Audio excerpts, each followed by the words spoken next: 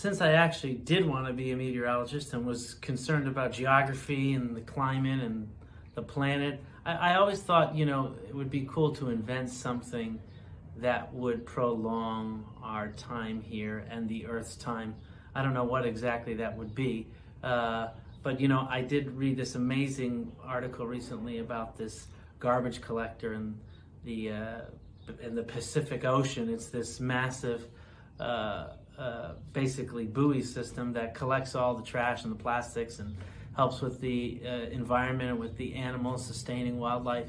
I think that's so important. You know, we're on this planet and it's limited time. So I haven't done an invention since I was probably in 5th grade with the invention convention. And I don't even know what I invented because it obviously wasn't that memorable.